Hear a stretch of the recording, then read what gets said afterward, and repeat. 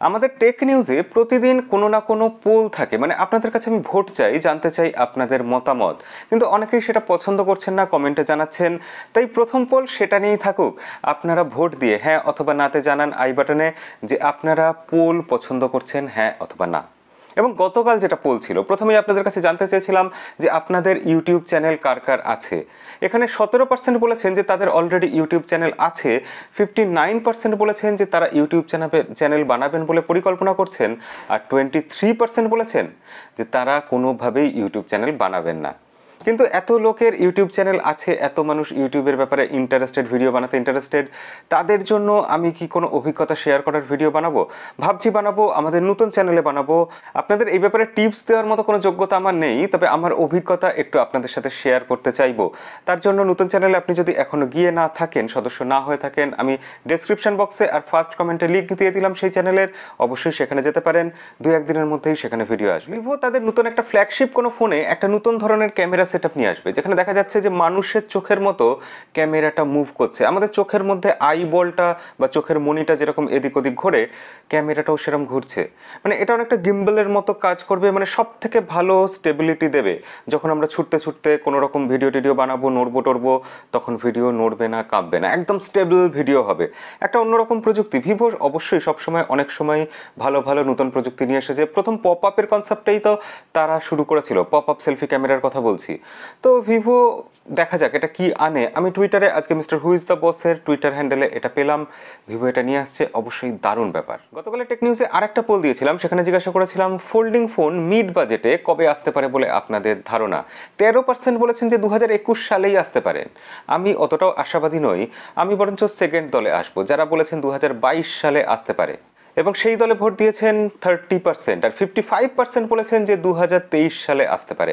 আমার ধারণা কিন্তু 2022 সালের শেষের দিকেই আসবে, দেখা যাক শেষ অবধি কি হয়। স্ট্র্যাটেজিক অ্যানালিসিস বলে একটা ল্যাব, তারা রিসার্চ করে সমীক্ষা করে মোটামুটি মার্কেটে একটা নতুন খবর এনেছে। তারা বলছে 2020 সালের প্রথম 3 মাসে, মানে Q1-এ সব থেকে বিক্রিত স্মার্টফোন, এবং সেটা গোটা বিশ্ব জুড়ে, কোনো একটা দেশ নয়, গোটা বিশ্ব জুড়ে সব থেকে বিক্রি হয়েছে স্যামসাং গ্যালাক্সি A51 ফোনটা, যেটা 60 লাখ ইউনিট বিক্রি হয়েছে। এবং স্মার্টফোন যত বিক্রি হয়েছে গোটা বিশ্ব জুড়ে, তার 2.3% স্মার্টফোন স্যামসাং গ্যালাক্সি A51।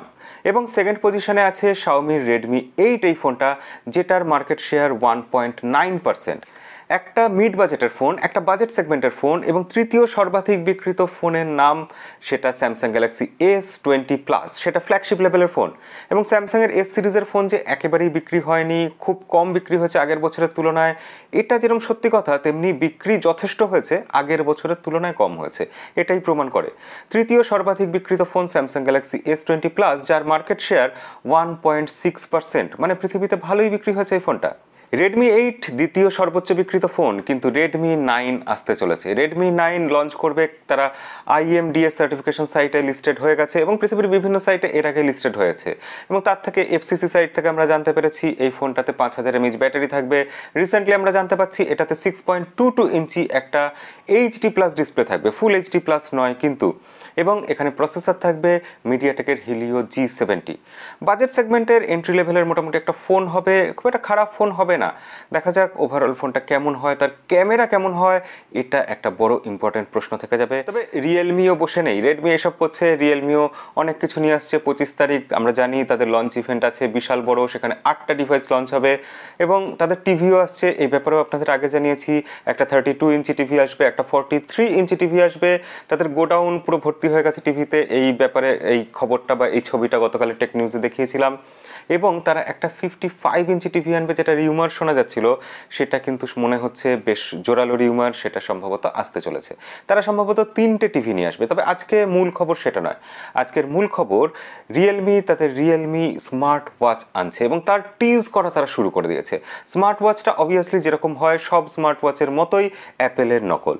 আমরা ওপোর ক্ষেত্রে যেরকম দেখেছি, শাওমির ক্ষেত্রে বা অন্যান্য কোম্পানির ক্ষেত্রে যেরকম দেখেছি, রিয়েলমির স্মার্ট ওয়াচও একেবারেই সেরকম মনে হচ্ছে দেখে। এছাড়া তারা রিয়েলমি বাডস এয়ার নিও নিয়ে আসছে, যেটা রিয়েলমি বাডস এয়ারের থেকে একটু লোয়ার ভার্সন, লাইটার ভার্সন। এখানে ব্লুটুথ 5 থাকছে ঠিকই, এখানে 35mm ড্রাইভারও থাকছে, কিন্তু এখানে মাইক্রো ইউএসবি পোর্ট থাকছে, চার্জিং পোর্টটা এরকমই হচ্ছে, এবং ওয়্যারলেস চার্জিংয়ের সাপোর্টও এখানে থাকছে না।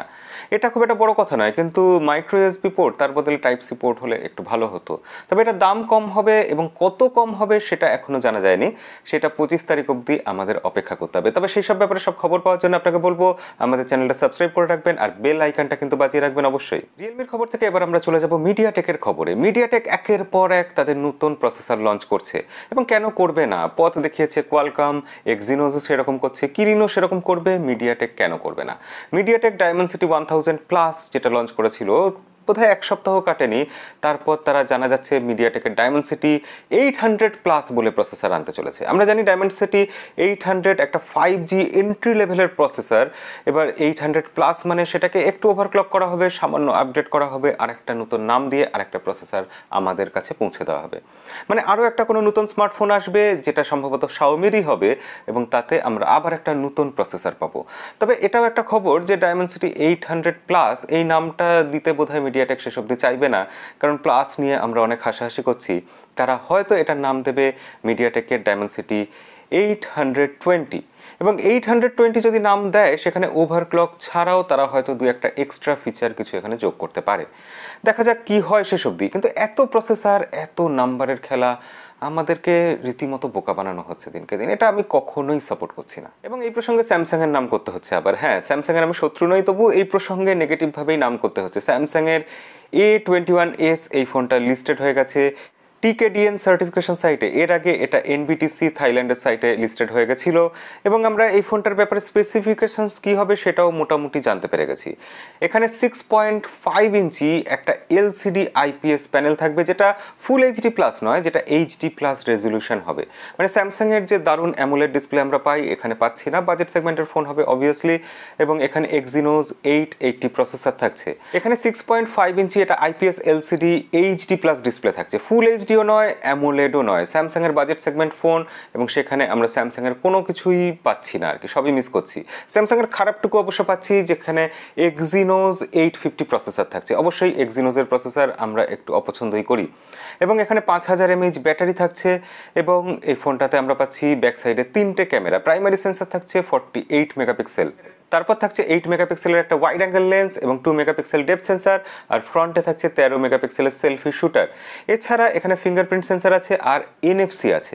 এনএফসি না দিয়ে আমাদের যদি ফুল এইচডি প্লাস ডিসপ্লে দিত আমরা বোধহয় অনেক খুশি হতাম। আর আজকের শেষ খবরে বলবো আইফোনের কথা।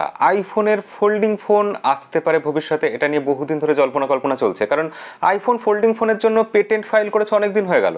আবার অ্যাপেল বহু রকম পেটেন্ট ফাইল করে, সেসব দিয়ে সেগুলো নিয়ে আসে না, এটাও সত্যি কথা। তবু আমাদের কোথাও যেন আশা আছে, যেহেতু আগামী ভবিষ্যৎ ফোল্ডিং ফোনের হতে পারে, তাই জন্য আইফোন বোধহয় ফোল্ডিং ফোন নিয়ে আসবে আগামী দিনে।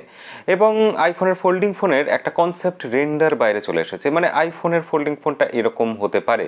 এবং যেখানে রেন্ডার আসা শুরু হয়েছে, কোথাও না কোথাও একটু আধটু আগুন আছে। তাহলে আইফোন যদি ফোল্ডিং ফোন নিয়ে আসে সেটা কতটা ভালো হবে? আই বাটনে পোল দিলাম আরেকটা, আপনারা অবশ্যই জানাবেন যে আইফোন কবে ফোল্ডিং ফোন নিয়ে আসতে পারে, 2022 সালে নাকি 23 সালে? 2021-এ আনছে না, এটা আমরা শিওর। আই বাটনে পোল দিলাম, অবশ্যই ভোট দেবেন কিন্তু। আর আজকের টেক নিউজ কেমন লাগলো অবশ্যই লাইক করে জানাবেন। ভিডিও এখানেই শেষ করব, দেখা হবে পরের ভিডিওতে। আজকের মতো বিদায়।